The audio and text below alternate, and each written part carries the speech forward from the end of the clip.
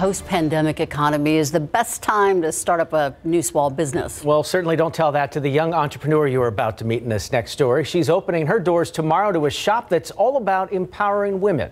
Our Marilyn Moritz shares this small business story.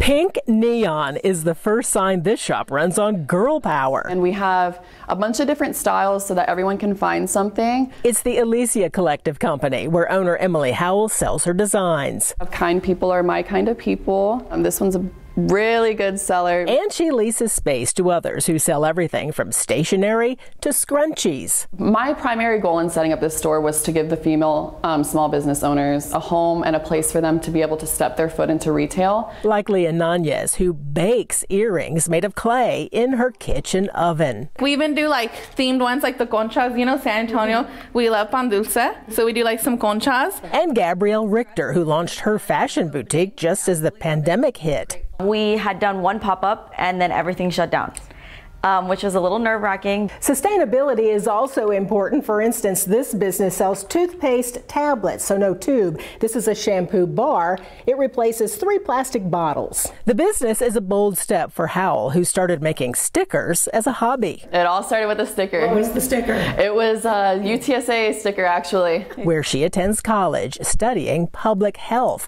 reflected in her products. And we have invest in your mental health. We have a lot of different, self-care type of designs. Howell is only 20 years old and already built her business one sticker and t-shirt at a time. Whenever I first started my business, I invested in a Cricut and an iPad. I did like made-to-order shirts in the beginning, did not have inventory, kept saving my profits and investing, saving my profits and investing. She's still investing, this time in a sisterhood.